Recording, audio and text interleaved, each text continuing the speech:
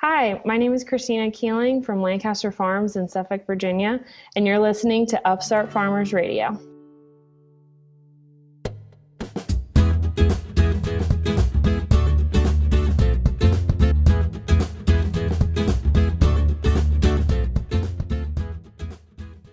Welcome back to Upstart Farmers Radio, the podcast for farmers looking to make an impact and a living. I'm Perry Baptista here in Laramie, Wyoming on a pretty rainy day, and I'm joined by Dr. Nate Story. How are you today, Nate? I'm doing great, Perry. Thanks. And we've got Amy Story here today with us, too. How are you, Amy? Awesome. Thanks, Perry. So, Amy, we've brought you here for a pretty specific reason today. Here in Wyoming, we're finally maybe kind of thinking about summer at this point, which means that there's a lot more going on outside. There's flies, mosquitoes that even the non-gardeners and non-farmers have noticed. And so, just about everybody is thinking about pest control at this time of the year. But this really isn't just a seasonal problem for upstart farmers now, is it, Nate? No, it's not. So no matter where you're growing, you're going to have pest issues. And the people who think that they can avoid pest issues by exclusion alone are maybe not being realistic about how nature works. So no matter where you're growing, whether it's a greenhouse, warehouse, indoors, outdoors, you will have pests, and dealing with those pests needs to be something that you understand and are prepared to do. So that's why we've got Amy here with us today. Amy, you're kind of our office pest control expert. You've written several things for the Vertical Food blog. So we're happy to have you joining us here today. Thanks, Perry. Yeah, like Nate was saying, a lot of people underestimate how well adapted a lot of insects and diseases are to get into your system. So you cannot rely on exclusion alone. Hi, this is Chris from Rochester, Minnesota with Fresh with Edge, and the most common pest that we deal with definitely has to be aphids. We get a little bit of help from our whitefly friends, which we get as much as we can and we appreciate. And then we have some pesticides that are organic certified that we have to use every once in a while when they get really intense. The worst pest outbreak that we had to deal with probably again was with aphids. I would say that the difficult part of it was that we tried to solve it with ladybugs before we really had a filtration system set up. And so it wasn't the pests that were the problem, it was more of the clogging of our system before we had our filtration set up that caused all the problems. So Amy, we want to pick your brain on integrated pest management, or IPM. What is integrated pest management? This sounds kind of fancy and complicated. Sure, so it's actually a lot more intuitive than you would think. Integrated pest management is using multiple types of pest controls combined together in such a way that it works to your economic benefit, as well as having a more sustainable long-term effect on pest management in your system. You bet. So the thing with integrated pest management is you're thinking about it through the lenses of economics, right? We don't care about removing all of the pests necessarily. We care about removing the most economically advantageous number of pests.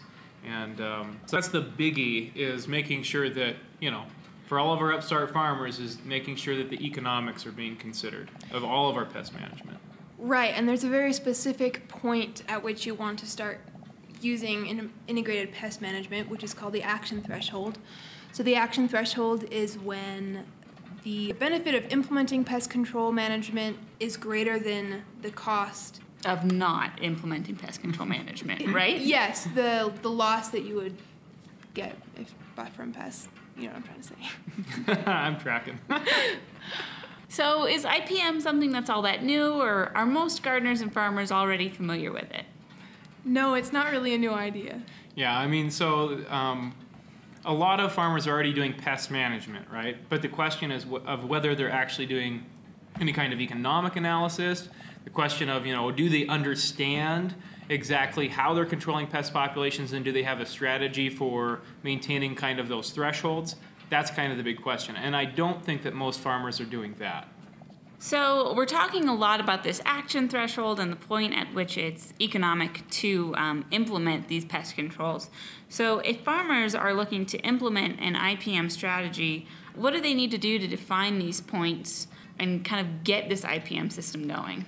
So, a lot of that depends on pest counts. So it requires that you're paying close attention to the pest populations in your system, in your greenhouse, in your warehouse, in your garden, that you're tracking those. And you'll see a lot of greenhouses have yellow and blue sticky traps. Those are not to actually remove pests. Those are to count the number of pests in the greenhouse and help determine when they're hitting one of those action thresholds. So for most farmers, it's about keeping track of the pests, how many do you have, and actually defining how much economic damage those pests are doing. So it takes some experience, and you have to understand, when does my crop become unsaleable? How much does it cost me to rinse this in extra time to get rid of these insects or what have you? And it really just boils down to tracking the pests in your system and knowing the effect that they have, and then using that information to determine when it is most cost effective to spray. Right. So to do that, you're going to want to be able to compare with the cost of implementing an integrated pest management strategy. I would say that it would be a good idea to have an IPM strategy ready to go. So you should be planning an IPM strategy before you even hit the action threshold. Oh yeah. So this is a common thing, right? If you start your system and you're growing, and then you start to notice pests, and then you decide what you're going to do, you've already failed. So for any grower, before you even get started growing, before you plant seeds, before you build a greenhouse, you should have at least kind of the outline of an integrated pest management system. Am I using beneficials? What kind of beneficials am I using? What pests do I expect to see? How will I control them? What pesticides can I use? What pesticides can I not use? What do my customers want? All of these things factor into that. And along with that is, how much am I willing to lose, or how much can I afford to lose to insects? Right. Or disease, or fungus, or what have you. So when it comes to planning an IPM strategy, I would say it could be broken down into two really broad steps. You survey the pests you have and the controls that you have at your disposal, and then you figure out how you can combine them in a way that works. Well, and keeping in mind the economics, because it isn't free. It's not free and it's not cheap to spray. Yeah. It's not free, it's not cheap to introduce beneficials. There is an economic cost to spraying on a regular basis. So it's trying to find the fine line between constantly spraying and just making sure you're always just keeping them at the lowest level possible, and controlling pests at the most advantageous kind of population level. So, Amy, we were chatting before this, and you talked about kind of the 4 big rules of an IPM strategy that I think would be really applicable to folks who are planning their IPM strategy on the front end. Can you tell us a little more about what those 4 rules are and how they can go for them? All right, so the first rule is only spraying when you need to. So we're talking about pesticides here, and the reason that we say that is that a lot of pests will adapt to resist a specific pesticide. Right. So, insects reproduce very quickly and they build up resistance. So it's not just about saving money on pesticides, it's about slowing down the development of that resistance. And as part of that too, we're switching between insecticides. So if we're using neem oil one week, then we use something else the next. And of course using biologicals as much as we can as well. Right, so then the second rule would be to know your system. You're going to want to know what crops you have, which pests work well with other pests. If you're using beneficial insects, they're going to be affected by the pesticides that you're using. You just really want to know in detail your pests and your crops. So then the third rule is to use natural predators whenever you can, which is something that Nate already mentioned, partly because of resistance to pesticides, but also because if you have a natural predator already in your greenhouse or warehouse and it takes care of the pest, a lot of the times it will maintain kind of a pilot population. And when the pest flares up again, the predator will flare up in response to it, and it just kind of takes care of the problem for you sometimes. You bet. So, the one thing that I would add to that is a lot of people look at using beneficials as their primary pest control, and that's just not a realistic thing either. They're great for background control, but when it comes down to it, you have to have a variety of controls for your insect population. So don't right out of the gate think you're going to be able to control everything with beneficial insects. And I think one great tip that was shared with us on beneficial insects, actually by Chris Lukenbell, Upstart Farmer with Fresh with Edge, was to find out what the natural predator is that's in your area. So in his case, I believe he had an aphid problem, and he found out that he had a natural population of lacewings in the field outside his greenhouse. So encouraging that lacewing population rather than introducing another kind of biological control for aphids turned out to be the most effective method for his particular greenhouse. Great. And the fourth rule is something we've already talked about, which is only doing it when it's economically beneficial. To know that, though, you have to know what it costs you to spray. So what is the hourly rate that you're paying someone to spray? What is your hourly rate? What is your time worth? What is the cost of the materials? So whether you're spraying an insecticide or something like that. How does that spraying affect your crops? Because oftentimes it will slow growth with some of these sprays. So knowing what kind of effect it can have on your crop and the economic damage this spraying can cause. And then, of course, it takes understanding what kind of damage the insects are actually doing to your crop, or the fungus or the blight or whatever your thing is. So I think maybe the hardest rule for farmers who are just getting started or who are still planning their farms is figuring out what kind of pests you're actually going to face. And it's always dependent on your greenhouse, your area, where you're geographically located. So I think the best way to get a sense of what pests most upstart farmers are facing is actually by hearing from those upstart farmers themselves. I'm Hank Wormer with Lancaster Farms.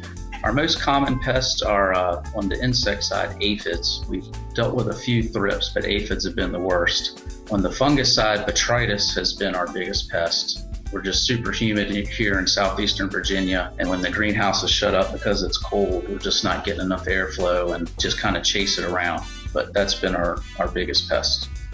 Our worst pest outbreak so far has definitely been botrytis. Early on, before we really started making treatments, we did have some pretty bad aphid outbreaks, and they seem to like certain things.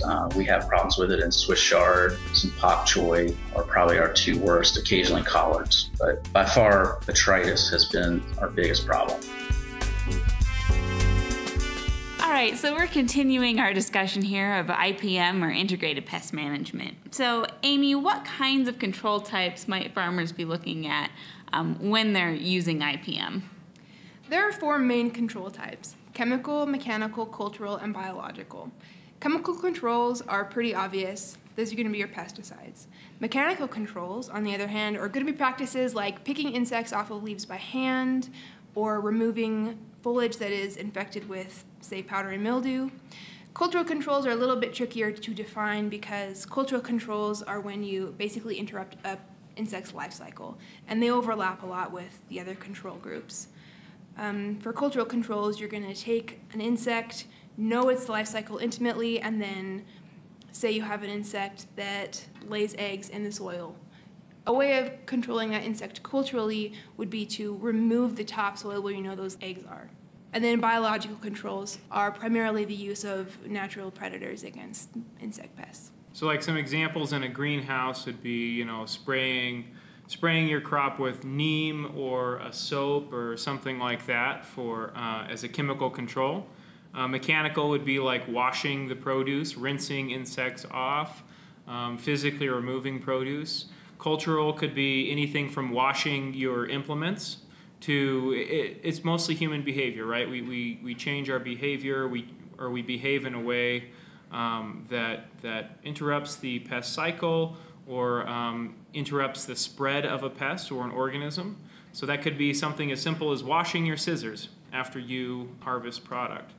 And biological, of course, is something like mycotrol, using fungal spores, using bacterial things like serenade, or using beneficial insects like green lacewing or aphidus wasps, something along those lines. And there's a lot of information out there on which kind of controls will be best to your specific pest problem. We've also written on those controls several times if you check out Brett Agritech's blog or our ebook resources. So I think throughout our conversation here, we've talked quite a bit about chemical and biological controls. Those are the two really big ones we hear farmers talking about and having questions on. So are mechanical and cultural just sort of overlooked, or are they not quite as effective, more expensive? What's the deal? So cultural and biological are more like about habit, right? So cultural controls are about developing good working habits, understanding the insects, understanding or your fungal pathogen or what have you, and understanding how you reduce the spread of that organism or impact the life cycle of that organism. And it typically is through human behavior or some type of habit, whether it's a foot bath before you walk into the greenhouse, whether it is removing, well, it typically centers around human behavior and interrupting life cycles. So, that's more of a habitual thing. That's training your people to do things right. It's using a bleach solution to rinse your cutting knives when you're done harvesting. Biological is more of background for the most part. We have events like if you were to bring 10,000 ladybugs into your greenhouse and release them all at once, yes, you'd see kind of a fairly immediate effect over the following days. But then it kind of fades down into just background control. And so we tend to like to wait until pest populations get really big and they're causing a lot of problems, and then we go through and we spray and we kill them all. And we like that because it's a little bit easier and it's more responsive, right? We're reacting to the pests building up in our greenhouse. Whereas cultural and biological controls are more about developing good habits and keeping pest populations low through good habits and through the use of biologicals as a background control method. Well, do you have any other tips for upstart farmers who are looking to implement an integrated pest management strategy? Collaborate with your fellow farmers. A lot of them have experienced the same pests and had to deal with them in the same kind of system. So, I will add one final tip for upstart farmers who have got pest control problems, and that is make friends with your local extension agent. We get a lot of people who will send us pictures of their pest problems, and sometimes we can tell what it is, but it's nowhere near as effective as getting an extension agent in to actually look at your problem, see samples, and help you out on an ongoing basis. All right, thanks, Amy, for joining us today. you're very welcome, Perry. And as always, thanks, Nate.